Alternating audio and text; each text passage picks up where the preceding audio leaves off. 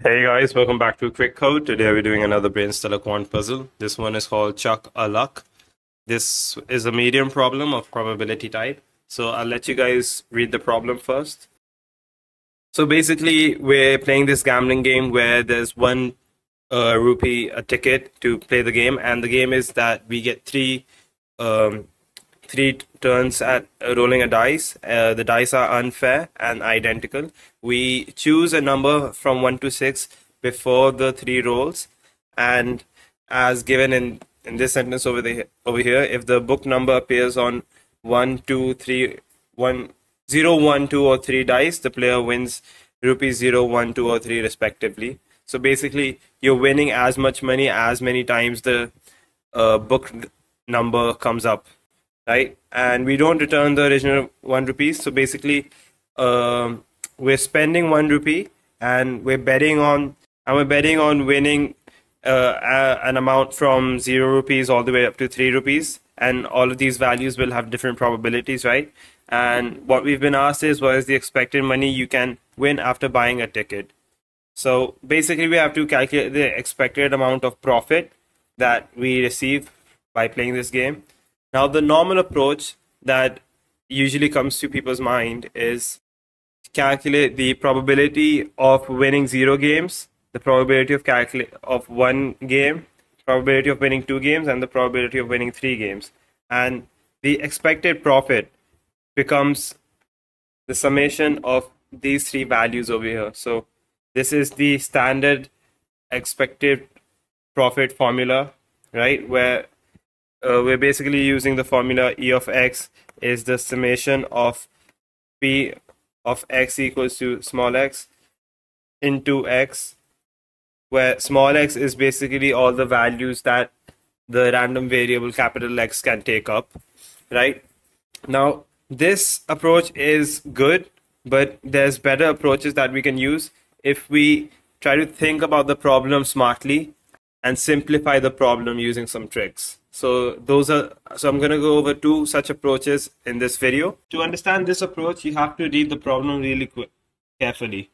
So what is given to us is that we are spending 1 rupee to play 3 games, and all of those 3 games are identical.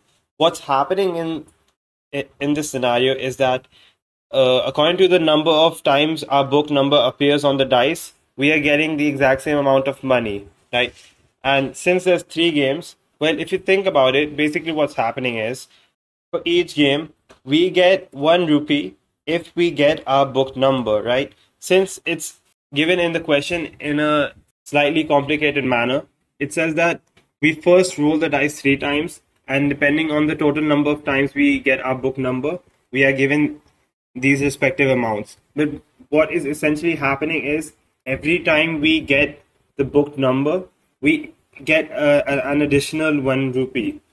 And since all of the 3 games are completely identical, I could say that we're actually paying 1 by 3 rupees to play a single game where we win 1 rupee if we get our book number, and we win 0 rupees if we get anything else, which would look something like this, right? Our profit is these 2 values depending on these 2 cases.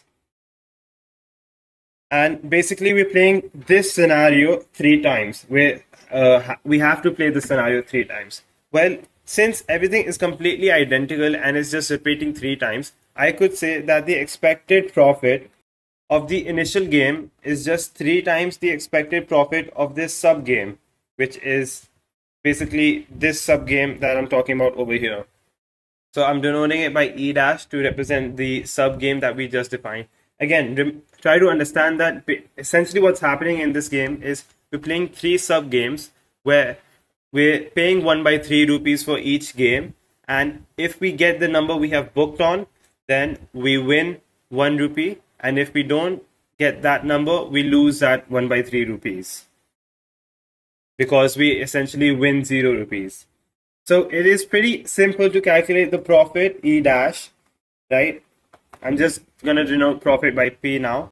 It is 1 into the probability that we get our booked value, which would be essentially 1 by 6, right? Because each of the outcomes, each of the 6 numbers are equally likely, and it's 0, right, into the probability that we don't get it, which will be 5 by 6. So this comes out to be 1 by 6, right?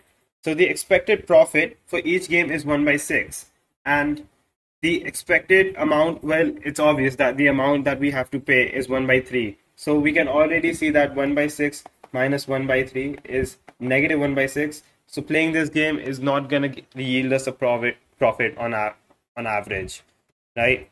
We can already start to see this. Now, again, to answer the initial question, the expected profit would just be 3 times this value, which would be 3 into 1 by 6, right? So that would mean 1 by 2. So we pay 1 rupee to play this game, as mentioned over here, and we win only on an average. The expected money that we are going to win after buying this ticket is going to be 1 by 2. The second solution that I'm going to talk about is essentially the solution given on the website.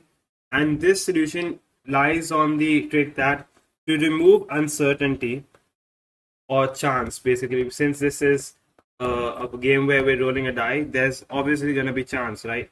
So the strategy we use to remove uncertainty is that we bet 1 rupee on every single number. So basically we bet 1 rupee on the number 1, we bet another rupee on the number 2, and so on for each of the 6 numbers.